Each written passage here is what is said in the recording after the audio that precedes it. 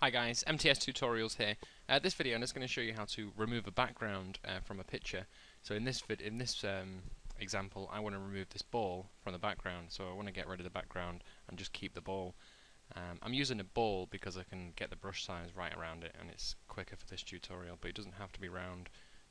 All you have to do really is just paint over the image which you want to cut out. So first of all, bring in the picture. I've already got mine here.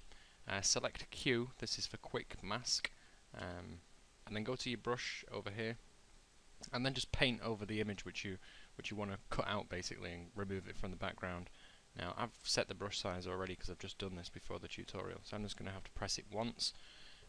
Click Q again, this will deselect the quick mask mode. Go over to here where you've got your picture or your background, click on it twice and it'll come up with this new layer. Select OK.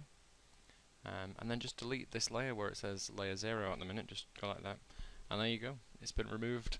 I hope you found what you were looking for in this tutorial. Keep an eye out for my next videos, and as always, have a nice day.